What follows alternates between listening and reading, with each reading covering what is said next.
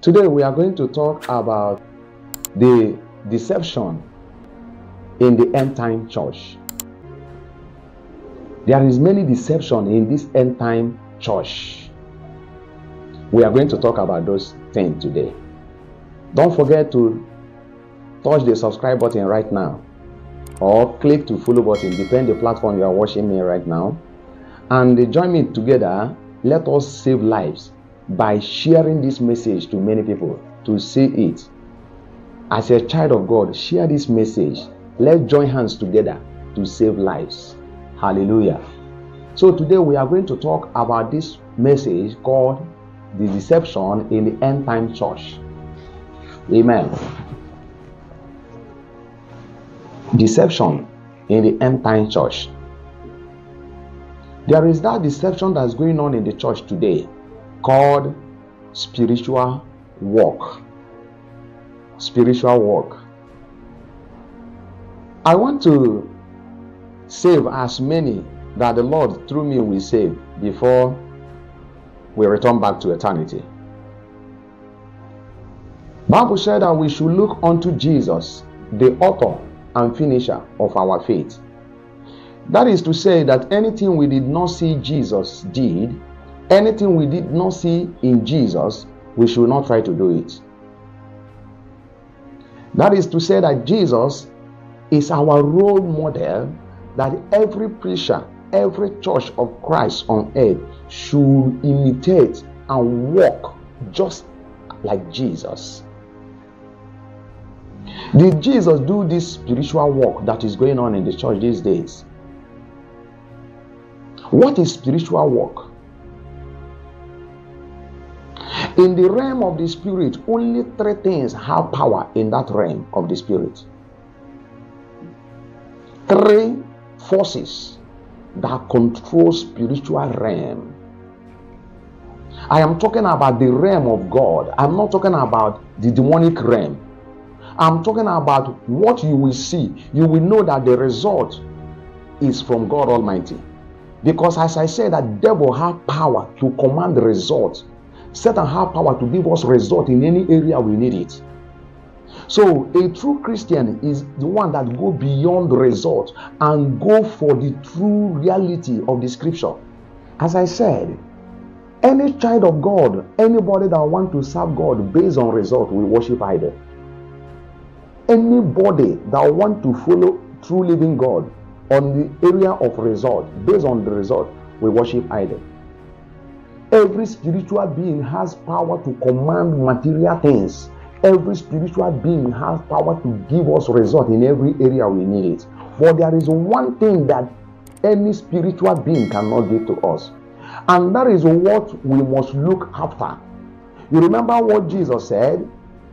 Jesus appeared to John at Patmos in the book of Revelation chapter 13 verse 13 and Revelation chapter 16 verse 13. And Jesus began to tell John that on the last day, the area devil will use to deceive people on the last day, the area Satan will function well, mightily, the force, the power, and the deceptive means of the wicked in the end time. Jesus pointed the area of miracle. Jesus pointed the area of healing. Jesus pointed the area of signs and wonder. And the Bible said that through those things, he will deceive many people. And Jesus said to John that even that beast will command a wound to be healed instantly.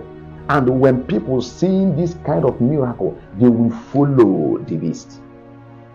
But we understand the main reason why people follow God Almighty. People that really want to serve Almighty God, they are not serving Him based on material things. They are not serving Him based on financial blessing. They are not following Him based on miracles. They are not following Him based on signs and wonder. They are not following Him based on what they can receive from Him. But they follow Him on one area. In the book of John chapter 6 from verse 68. Gospel of John chapter 6 verse 68. That day many people left Jesus. Many of Jesus' disciples ran away from Jesus. They don't want to follow Him again. And Jesus turned to the 12 and said to them, won't you join them? Look at what Peter said in verse 68. John chapter 6 verse 68. John said to Jesus, to whom shall we go to? For you are the one that have the word of eternal life. Bible said money is a defense and wisdom also is a defense. So two of them. But the excellency of wisdom is that wisdom giveth life to them that find it. That is after providing material things on earth. We are talking about the true God Almighty. We are talking about the Almighty God. After giving a man material things, he will go ahead and give him eternal life. But all these ones, we can get cars, we can get material things, we can get those things. At the end of the days, we lose our eternity. This thing called spiritual walk is really going on in the body of Christ this end time. The other day, there was a church that was telling her member and said, when you are coming to church, make sure you buy one bottle of mineral. She decided to tell them the particular brand. I don't want to mention. She decided to tell them the particular brand they should buy when they are coming. And for that program to be special, that the Lord will want to use that mineral to make their life to be sweet. Amen. But this is a deception, because I did not see God using mineral. It's a deception. Certain, though that they are receiving result, they may be getting result, but that result is questionable, because we must try to understand, is it truly from Almighty God that provides this result? Because not only God that gives result, Satan also gives result. Another day, one minister was telling his member and said, when you are coming to so day or program, make sure you come with the ripe plantain. Ripe banana, come with a ripe banana. There is an instruction God gave him to carry out with the ripe banana. Sometimes you begin to hear one church decided to tell members, oh, this program will be a wonderful program. When you are coming, buy native pot. That pot they are using for sacrifice, carry it to church. So there is something, that is a mystery. Holy Ghost want to use it to conduct. Can you see deception? Can you see Satan operating in the church in the name of Almighty God?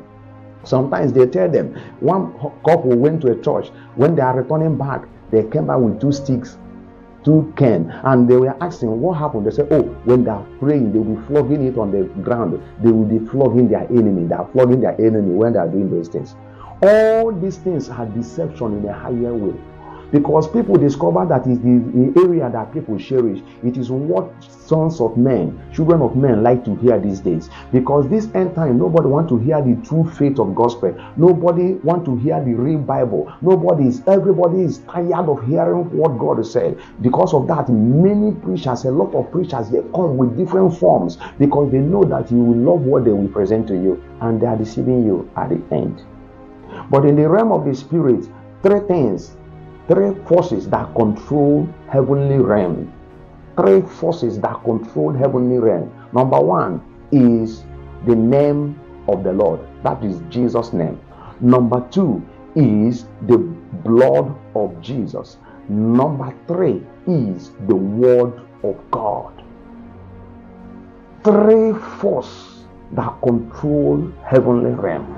I'm going to discuss about it on my next video. I'm going to talk about these 3 forces that control heavenly realm. That is the realm of God. But we are focusing mainly on the errors in the body of Christ.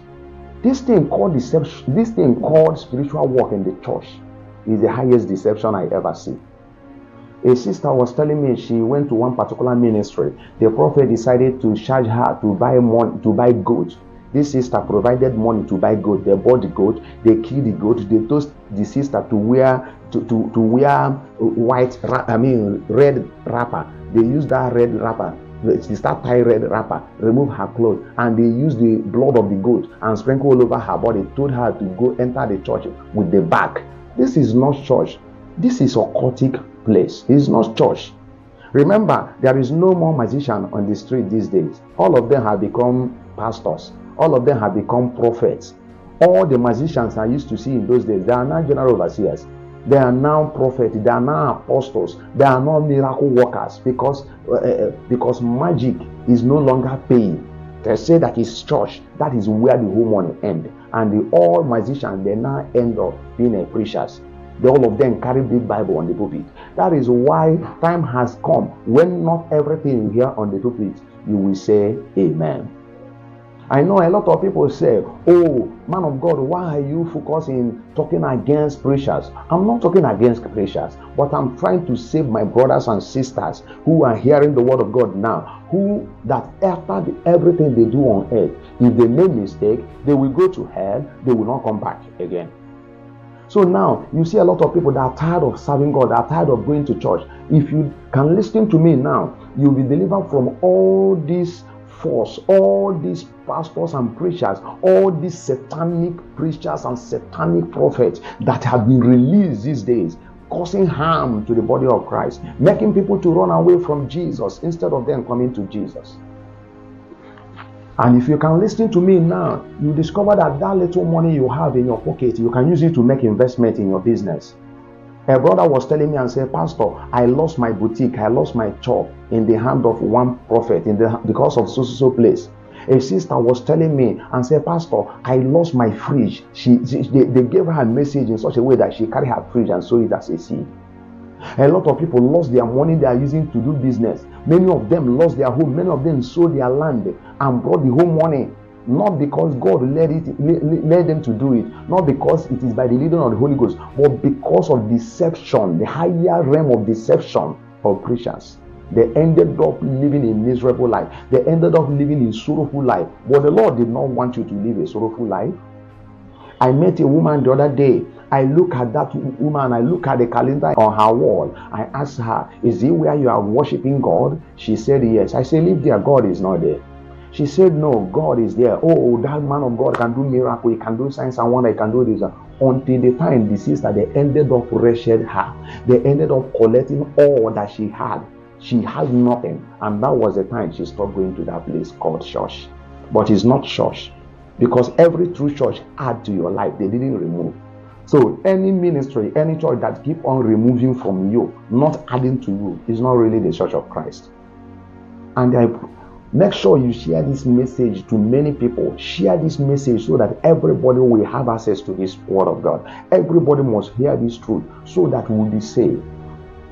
Am I saying that giving is not good? No, giving is good. I advise you to give for the work of God to move forward. You have to give in that particular ministry. You have to sow that wonderful seed for the gospel to be preached. But make sure that every giving you are giving is from your heart, that nobody persuade you and nobody force you and nobody tell you what to give. Every true giving must be from the genuinity of your love for God and your faith you have in God. And no preacher have the power to tell you what to give. You are the one to choose what to give, so that when you give it, you know you are giving it to Almighty God. And when you give to Almighty God, oh, definitely harvest will be massive. Make sure you watch the next episode of this message I am dropping now. Make sure you watch the next episode and the Lord will bless you. Don't forget to drop your comments. God bless you.